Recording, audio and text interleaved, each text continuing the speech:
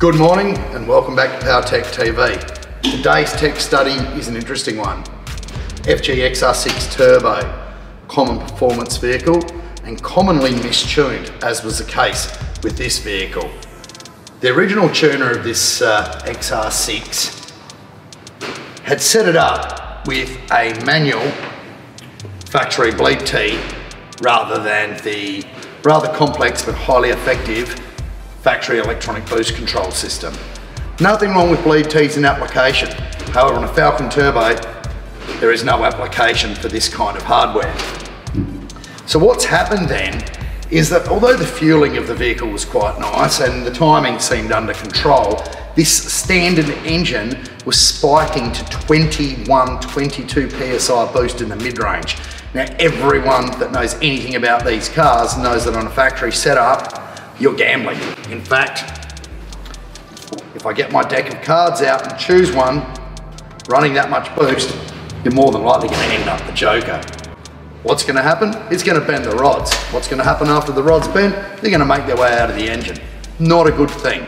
So what we decided to do was put the factory boost controller back into play in this engine, tune it up properly, and control the output of the engine. So let's see how we went.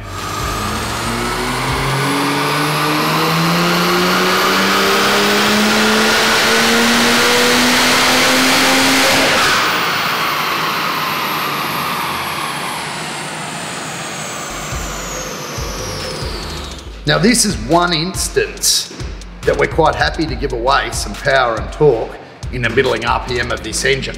What happened standard is the car came up to 21, 22 PSI, boost curve dropped off, heat loaded the engine, made the engine detonate, and we ended up with a maximum of 298 kilowatts at the rear wheels. Now we've retuned the engine with a proper flat boost curve, not getting it over a bar or just over a bar of boost, and tuning some top end into the motor. Now standard, or as it came in, power peaked at 4,400 RPM. I want more. Now this is not a diesel. These engines, the XR6 Turbo Barra, will rev higher than that and make more power up there, and indeed, we've made it do exactly this.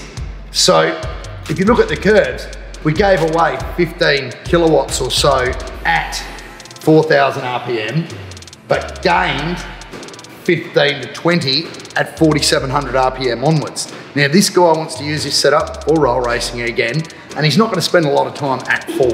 He's going to spend his time between 4 and 6. That is where we've optimized the tuning, and we've also made it so that it's less stressful on the rods at the same time. You can see here, as it came in, 20 PSI at 3,800. It's not good for anything. It's not good for the transmission. It's not good for the engine unless they're built for it. Also, all the torque controls in this ECU were turned off, which means that in the instance of something going wrong, the ECU had no chance of saving the engine.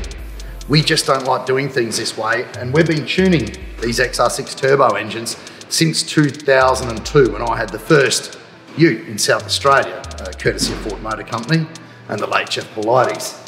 So I think what we've come up with here is a great result. And if you go back to the deck of cards and you have a look, this guy and his Falcon have gone from joker straight to ace. More soon.